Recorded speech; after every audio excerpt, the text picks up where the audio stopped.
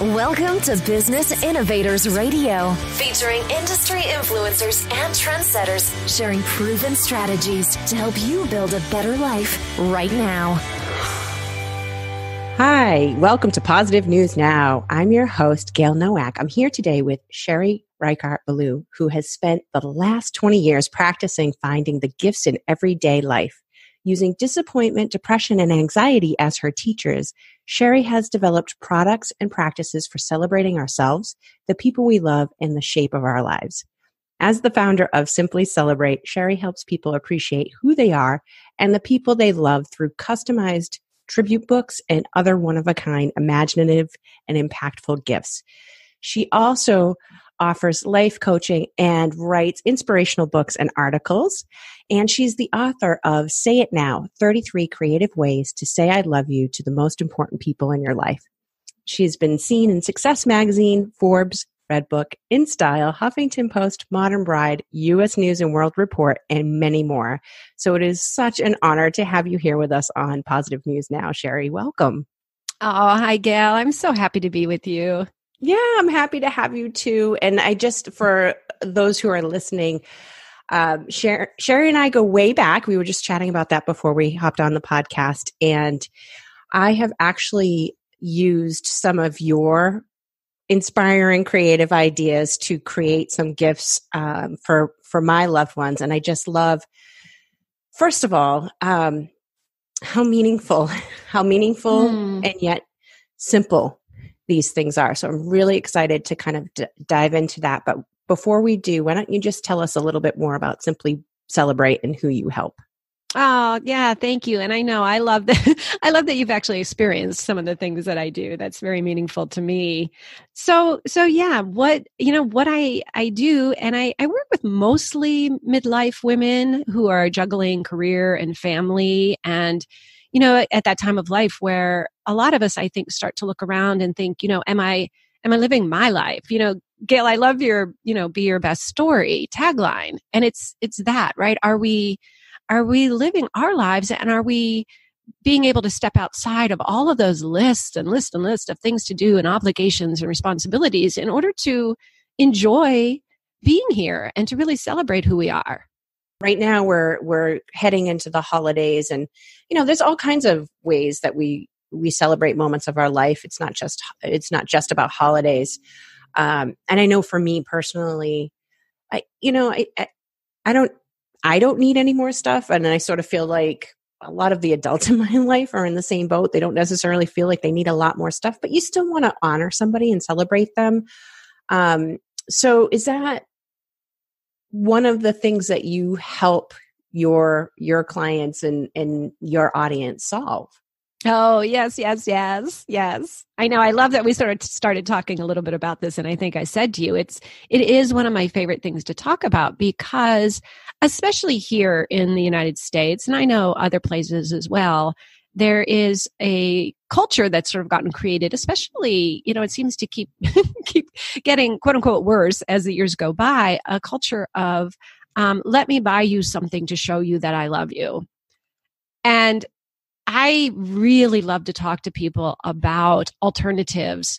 And I truly think that what people are really longing for is connection. We're longing to be live with people where we're not on our phones, we're not on screens, we're just spending quality time together. And the other kinds of gifts I give are gifts that reflect why we love someone. Mm-hmm. And I think that's the other thing that people just really crave is to feel that they're loved for who they are, that they are enough. In fact, more than enough, just by who they are. And we don't need to buy things to prove those things. Yeah, it's fascinating to me. I recently took the five love languages. Is that what it's called? Yeah, I don't know if you're familiar with that. I am. Wow, that was just so enlightening and I did it with my kids too. Ooh. So that was really neat too. To sort of see how our family expresses and receives love. And it was interesting because my little one actually really loves gifts. Mm-hmm. Yeah. like physical, tangible things. and just knowing that, it changes the dynamic. I feel like the way that you approach gift giving and expressions of love, it really is so thoughtful, because it's not just about how do I want to express my love to someone, but how would they want to receive it? And I just think it's so beautiful. Gail, I love that. Yeah, and I highly recommend that book to people, because it is true. People do really love to receive in different ways. And I always like to say, I'm not against material gifts at all, right? I think you just use the word thoughtful, conscious, intentional are words I use around it. That what I'm about is really helping people to see that it's not an obligation, and really, I hope it never is for people. Yeah. Yeah. And your gifts and your ideas, many of them are still that tangible item. It's just, it's not that thing that you just go to the store and buy just because you have to do it. I mean, it really requires some thought and planning, and, but it's fun. Like the process of doing it is fun too, having done some of, these ideas. So one of the ideas that I got to do for my sister's 30th birthday was the love list jar. And then I did it with my kids actually for, I think it was Valentine's Day last year. Oh, you did? And my husband too. Yeah. I did it for all of them. And that was so fun. They all loved it. They all loved it. My youngest she still has like her little hearts. I got heart-shaped memo pads and hand wrote the notes and everything, and had a cool little jar, and she still got that on her desk in her room. And I can tell that sometimes she like takes them out and reads them, and such a simple, easy thing to do. And yet has continued to be a gift to her. I love that, Gail. Maybe we should just fill people in a little tiny bit. It's not very hard to explain, but the love list is basically what it sounds like. It's a list of all the reasons that you love someone and what makes them so unique to you, and what makes them so lovable. And there are so many different ways to present it. Gail just talked about what I call a love list joy jar. But they can be written on a piece of paper. They can be put in fortune cookies. They can put in Easter eggs in an Easter basket, or a advent calendar. They could be, sticky notes on the refrigerator. There's countless ways. And I love that you made them for all of your family. Yeah. We adopted the idea for my brother-in-law's 50th birthday celebration too, because he's not really big into like making a big deal out of things, right? And so we just created like this big poster that had like little thought bubbles all over it, and we all filled it in with different colored markers and presented it to him in his favorite place. So it's just like, it's not just about I love that it's not just about making somebody feel good, right? And it's so much more. I sort of feel like I'm trivializing it. It's so much more than expressing your love. Like it's a process of love, I guess, is what I'm trying to say. Gail, that's great. I often use the expression love in action. Yeah. Because, yeah. And I don't, tell me I hope I'm not cutting you off, but where I always like to go with this is that the very first recipient of these kinds of gifts is us. And that's, to me, that's the secret of it. Right. That it is a process. And I feel like learning to love can be a practice that we get better at, and we learn, and we can expand the way we love. Yeah. Yeah, absolutely.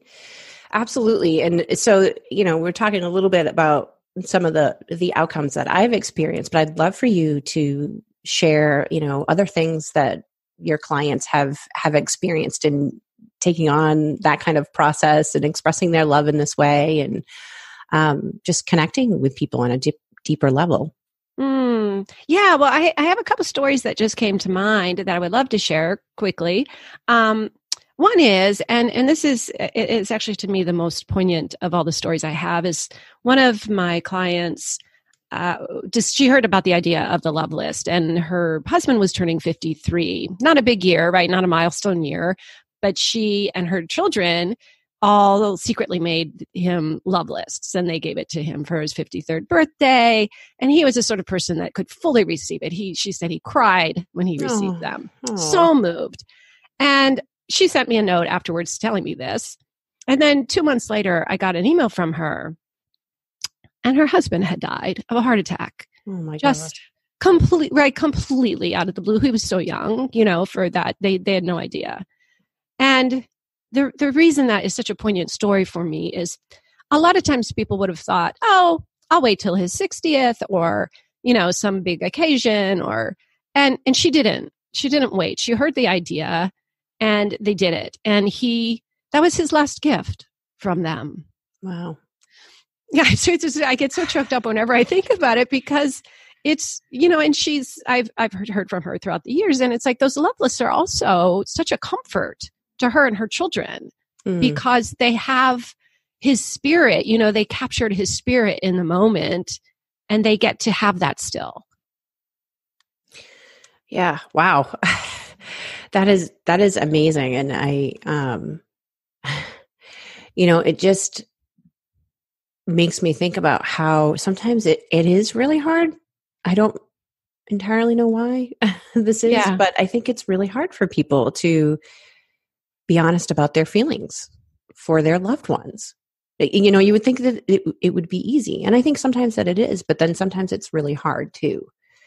And we do wait to have those conversations or just say those things. I mean, even just simply saying, I love you to somebody, for some people, it seems so easy, and for others, it's not.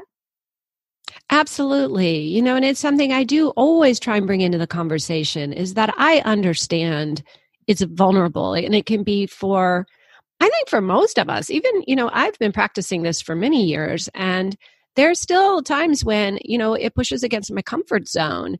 But I think that with a lot of things, that's true. We need to just understand that maybe we're practicing, in this case, love is a practice, and expressing our love is a practice. Being more open is a practice, and it does get a lot easier. I mean, certainly for me, like now it's really simple with people that are, in my circle, friends and family. I practice a lot now with strangers or people I don't know because that sort of pushes up against my comfort zone. But I always want people to know, like, it's okay to be uncomfortable.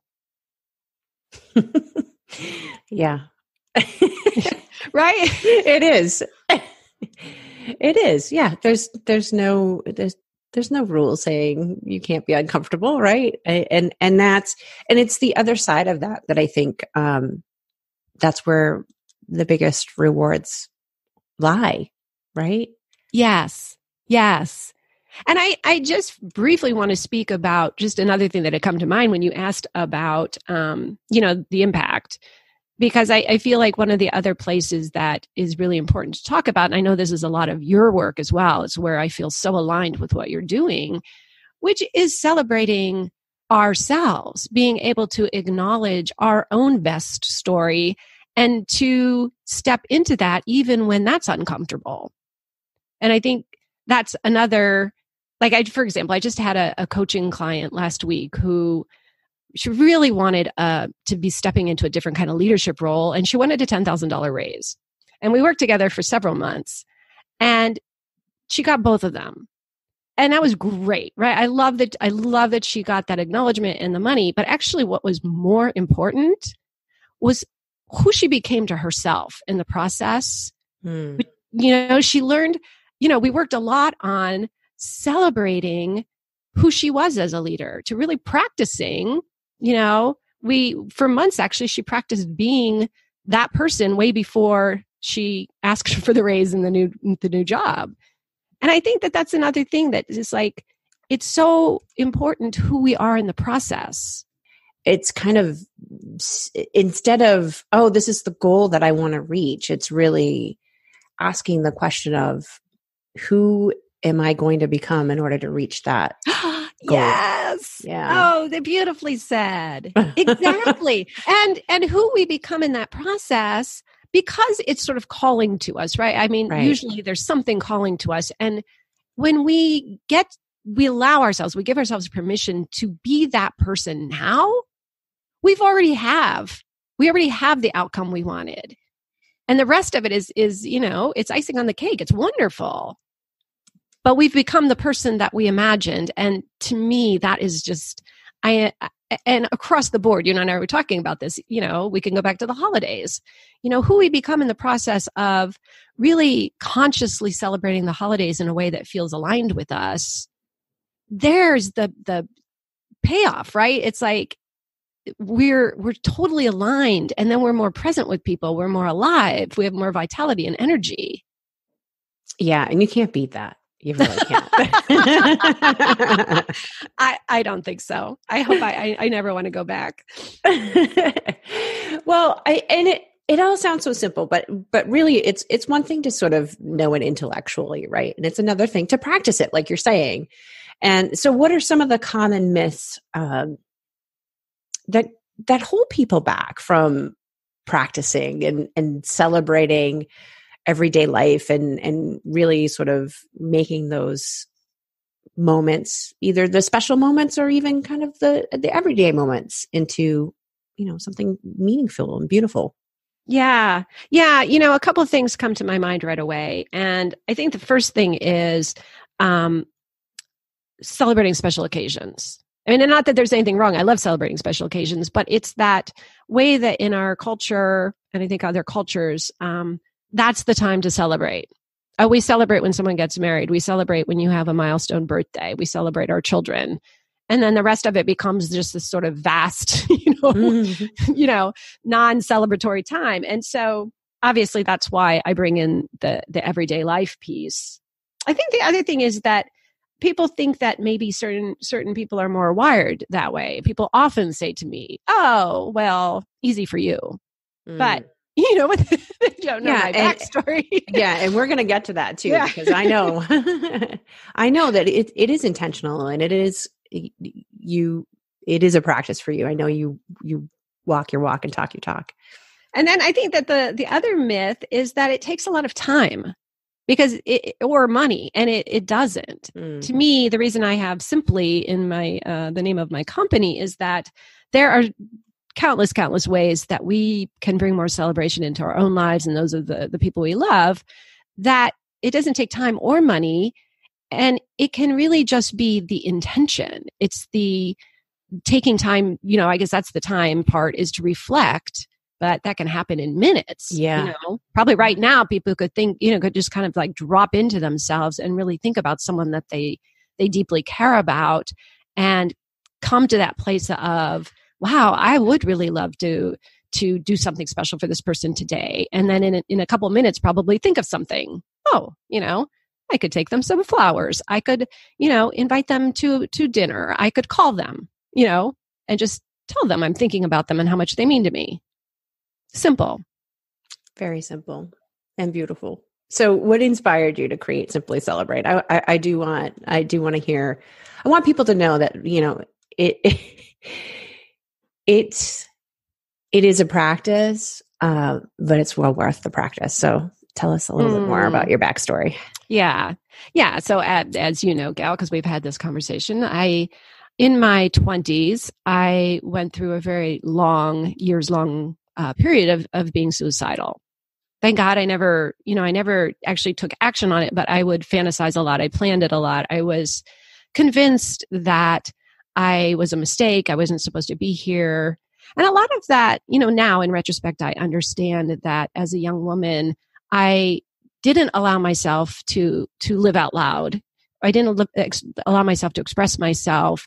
I was trying very hard to do what I felt what I was supposed to do, to be responsible, to fill obligations in life, everything I had learned, and they didn't fit. Now, I know that all now. At the time, I just thought there's something really wrong with me. It's just, right. I felt like a black cloud. And I think this is pretty common for people, no matter, what level of depression or anxiety they might have, that sense of, I'm just a burden on people. And I was really fortunate because when at some point it started to just feel like everything was closing in on me. And I always describe it as this iron wall closing in, because that's what it felt like. Everything, my whole life was getting smaller and the voices in my head were getting louder. And fortunately, I was led to a meditation class. total grace that I was led there. And on one of the in-breaths, you focus on your in-breath and your out-breath. And on one of the in-breaths, I can feel it right now as I do it, there was a sense of no pain. And it came to me in the sense of like, I don't want to kill myself right now. And it was so profound. And I saw it even, and I still do, as like a little pinprick of light in that iron wall, like just a tiniest little light. Like, this isn't as solid as I thought. And that changed everything for me. I started going around the next day looking for pinpricks of light in order to sort of rest in. Oh, I don't want to kill myself. Now I'm holding my cat. She's purring. This is fine. Or, the sun would come in through the window in a certain way, or I would hear a song that I really loved.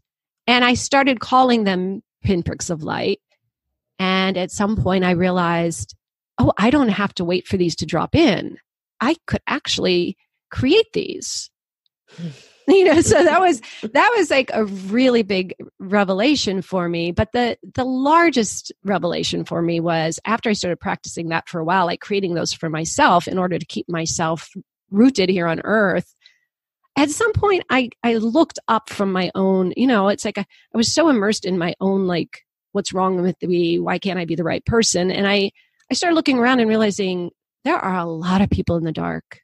There are a lot of people, even if it's a momentary being in the dark, maybe they're not depressed like I was, but maybe just, they're grieving, they feel lost, they're disappointed about something. Something happened that day to make them feel angry or upset. And I just started thinking, how could I create pinpricks of light for other people?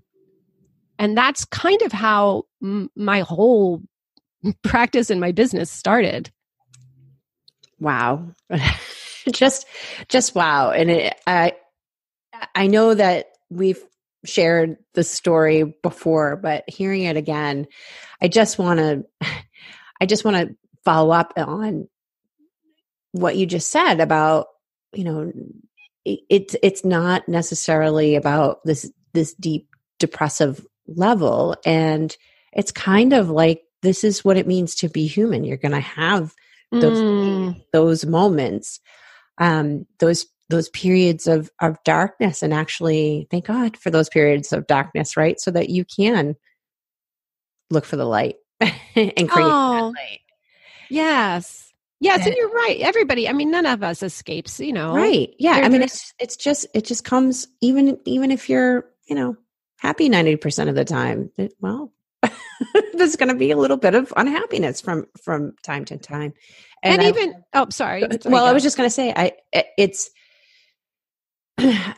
think one of the things that I appreciate so much about your story and your message and your work is that it's just a reminder that even in that moment of darkness, you talk about that iron wall and things closing in on you, and you think that you've lost all control. It's temporary. Yes. It's totally temporary. Yes. Yes. Yes. Yes. And again, I'm so grateful because meditation is obviously one of my best teachers for that. And then since practicing that, right. And what I was going to say is, it is true that I think, some people are happy most of the time, and they do have just moments of the darkness. And also those people, those times, for myself, I always see that too, that's when it's the easiest to raise our head and look around. And, at any given time, there's someone in my life who has just lost someone they love. Someone's grieving. There's someone who's getting a divorce. There's someone whose children have left the house and they don't know what to do, with themselves. There's always somebody in my life who is experiencing some kind of darkness. And this is the real secret of everything that I do is that I'm always the first recipient. So whenever I do something intentional to bring some light, I'm in the light. There's just no way around that. It's just beautiful how that works. Absolutely. So before we wrap up, is there anything that our listeners should know that we haven't yet covered? I'm sure that we could talk for hours I know. about this. Wow, that's a great. Yeah, I mean, I think what I really most want to say to people, and this is ultimately where my work travels, is I do one-on-one retreats with people where we really focus on what is it that you want for your life. And we could look in the smaller picture again. Let's go back to the holidays for just a second.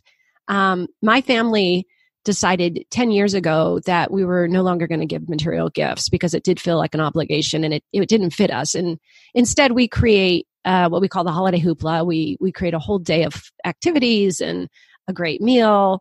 And to me, that's been one of my greatest teachers and what I love to offer people. That may not be your thing to do, a holiday event, but there might be something. It might be planning something special that you do with your family that doesn't look like a material gift, but it's a gift of time and love and experience. Mm-hmm. And just to open up to those ideas, throughout the year, like, what can I offer in the way of what best fits me and this other person, because this is a relationship and a gift reflects that relationship. So I guess just offering people some quiet time every once in a while to really settle into what best works for them. Again, I love your tagline so much. What is the best story for your life that you want to create? I would just love to hear a little bit more. You talked about your retreat. Before we wrap up, you talk about retreats. We've talked a little bit about your products. We've talked a little bit about your book. I just think that you have a lot of neat ways that you can work with people. So is there any other way that you work with folks and help them to create magic in their life? Well, I'll tell you one of my favorite things, and it's a little unusual because I don't know anybody else that does this, so I'll just say this. So one of the things that I do is I do what I call loveless coaching, which is basically for anyone who might think like, wow, that sounds really great. I would love to make something like that, a joy jar or fortune cookies or something for someone I love, but I can't even imagine how I would come up with 10 things, much less 20 or 30. So I get on the phone with people for half an hour and just we have a great time. We just talk about the person that you want to make this gift for. I take care of, jotting down everything that gets said. I always ultimately have between like 25 and 60 things that come out of a short conversation. And so I help people to do that. And I think that it's one of those things that is so much fun for me. And it really helps the other person who might not quite feel like they're ready to do that on their own. How can our listeners find out more about Simply Celebrate? Well, I'm at simplycelebrate.net. Very important, the .net. Oh, yes, definitely. And also am on Instagram and Twitter and everywhere like that as Simply Celebrate. So pretty easy to find me. I would love to connect with people. People can also email me, Sherry at simplycelebrate.net with any sorts of questions or, celebration ideas or whatever. I'm love connecting with people live. Until next time, remember, be your best story and share your positive news now. Thanks for listening to Business Innovators Radio. To hear all episodes featuring leading industry influencers and trendsetters, visit us online at businessinnovatorsradio.com today.